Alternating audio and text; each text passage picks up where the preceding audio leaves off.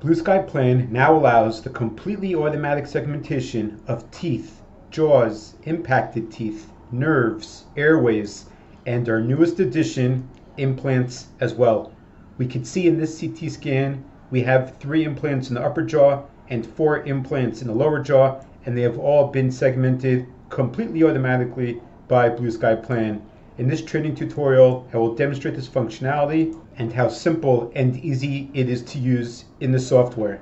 We are currently offering this in Blue Sky Plan, completely free, at no charge, accessible to everybody. I will demonstrate the flow of how to get to the segmentation functionality and how to use it. Our new version of Blue Sky Plan has an improved look and feel. The segmentation functionality is in the Model Master module. The user is also automatically taken to the Model Master module when they start implant planning and surgical guides, or crown and bridge, or dentures, or other modules. The user is first taken to Model Master module to align the data sets, to manipulate and edit data sets. So you could either click on Model Master, as we're going to do now, or if you're going to be doing a different flow, then take notice when you start the process, you'll be taken first to Model Master, where you could take advantage of the segmentation functionality. So I'm going to click on Model Master, and I will choose the CT scan option. We now organize all the data across all of our digital products according to the patient and according to the treatment the patient is in for. So I'm going to select a patient from the list. If I'm adding a new patient, I could click Create New Patient, and then I will either select the treatment from the list on the bottom, or I could click Create New Treatment. If you need to edit or modify either the patient details or the treatment, click on the pencil icon to the left. I will now click Next. I will select the relevant data set. I have the shortcut buttons across the top. Blue Sky Plan loads compressed icons, uncompressed icons, zipped, unzipped. So select the relevant folder or file and then click the OK button. Confirm the relevant series. The DICOM set is being loaded, and now we're being prompted to define the field of view. So usually I explain to users to use your left mouse button to grab and drag any of the borders to define the relevant field of view. Keep in mind that if you're going to be segmenting the jaws and the airway, for example, then you need to import the entire relevant parts of the CT scan for the relevant segmentation. So I'm not going to limit the field of view in this situation. I'm just going to click the OK button. We have the option of importing additional data sets as well, but for this demonstration, I'm just going to click Next. We're not going to be merging any additional data sets, so I'm going to close this. And on the right side, we now have the segmentation panel. If the segmentation panel is not available and does not appear on the right side of the screen, go to the drop-down list of all the panels and select segmentation.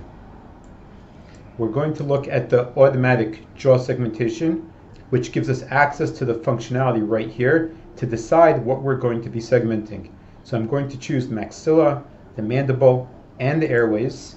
I have an option here of don't merge teeth and jaw models, which if this is checked, as it is now, we're going to have a separate object, a separate STL file for each individual tooth and each individual jaw.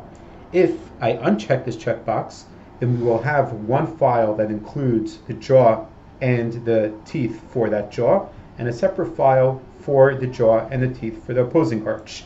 So you can decide which option you would like to select, either to check or uncheck the checkbox. For our demonstration, I'm going to keep the checkbox checked. We could see in our panoramic view that we have multiple implants on the upper arch and multiple implants on the lower arch. And of course we have our teeth and jaws. At this point I'm going to click once to start the automatic segmentation. A single click and the entire process will run. Now this does take a couple of minutes to run. The software is going to go tooth by tooth, jaw by jaw, the airways, the nerves, the impacted teeth, the implants, and it's going to perform an automatic segmentation. But what's incredible is that it's going to run completely automatically. So give it the couple minutes that it will take depending on your computer's resources. On my computer, it takes around 2 minutes to finish the entire process. I'm going to pause the video to save everybody's time, and once the segmentation is complete, we can see that we're starting to see in the 3D and in the 2D the results of the segmentation. Once the segmentation is complete, then I will resume the video. Okay, so this is the result of our completely automatic segmentation. I'm going to switch over to the surfaces panel, or I could select it from the panel list drop-down, and let's take a look at the results. So first of all, I'm going to hide the CT scan so we could see just the results of the segmentation. We have in our surfaces list all of the different surfaces that resulted from the segmentation. You could click on a particular surface, use the transparency slider to make it transparent. Let's do that for our jaws. We also have the capability with a single button here to hide maxilla CT teeth or mandible CT teeth. We could also click on any checkbox to toggle the visibility of that item on and off.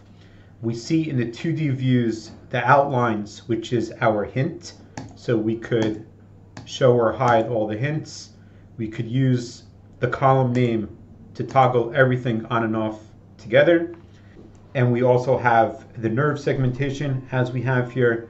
And we could see the implants have been segmented in the upper and lower arches. And we have a button, hide CT implants, that could toggle all of those on and off as well. The resulting STL files are separate objects and they can be imported from the software as well.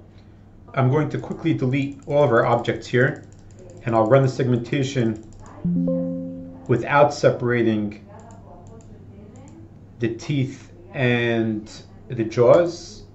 Segmentation will keep these checkboxes checked, and I will uncheck don't merge teeth and jaw models.